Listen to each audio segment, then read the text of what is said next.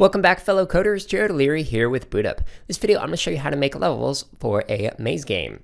So first thing you're going to do is you're going to go into your backdrops and then click on the backdrops tab, and you're going to use either the tools that are in vector mode, the tools that look like this, or you can go into bitmap mode and use the tools in there.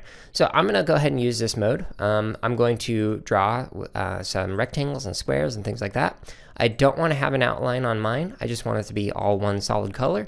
And in this case, I want it to be all black for my walls. So I'm going to draw some walls, and my sprite's going to have to navigate through here.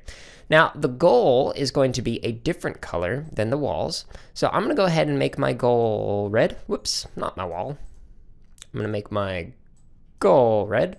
So I'm going to put a square right here, or a rectangle. And so what this is going to do is going to make it so that our sprite is going to start here and have to navigate through the maze without touching the walls. And then once it gets to the goal, it's going to switch to the next level. Now, to create another level, we just go to the choose backdrop, and we can click on the paintbrush right here and then start drawing a new one.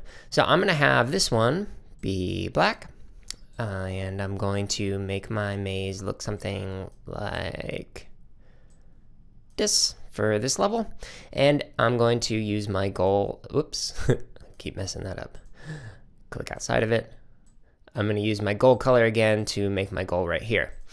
Now you'll notice that I left the bottom left corner blank on both of the mazes in here, and the reason why is because I'm going to have my sprite start in the exact same spot, and if my sprite starts on a wall, it's going to mess things up. So I want them to start over here.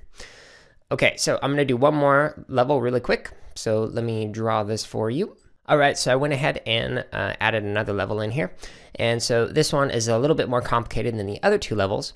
But in here, we're going to make sure that we name these so that way we can know what level it is when we're selecting it from our backdrops. So like this one is level 3.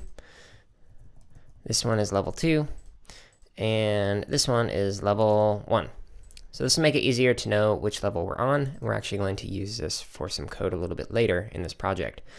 Okay, so what we need to do is actually test to make sure that our sprite can fit through all of the levels. So I'm going to make my sprite smaller, something like 20%.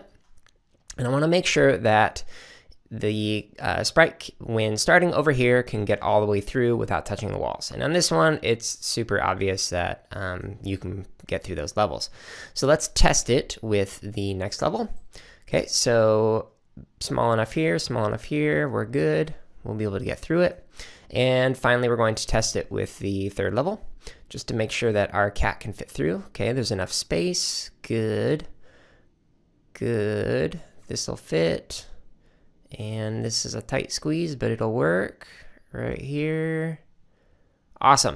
All right, so the reason why we wanted to double check this is because if our cat was, let's say, 60 for the size, then this would be an impossible maze because it would just run into the walls right here. It would not actually be able to fit. So to recap, what you're going to do is you're going to go into the backdrops, you're going to click on the backdrops tab, and you're going to use either the vector or the bitmap mode to create different levels. Remember, to add a level, you go to paintbrush. You want to make sure you name your levels so that way you can easily know which level you're on.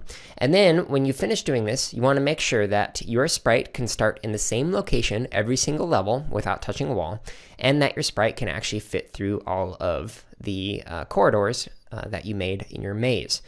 So just adjust the size right here on your sprite, just to make sure that everything fits. So have some fun creating some levels for your maze game. Hey everyone, if you're watching this on YouTube, go ahead and like, comment, and subscribe. If you're not watching us on YouTube, you can find us on that platform as well as other social media outlets by searching for BootUp PD. And if you're looking for more free lessons, projects, and resources for teachers and students, visit us at bootuppd.org, where you can also learn about our high-quality professional development.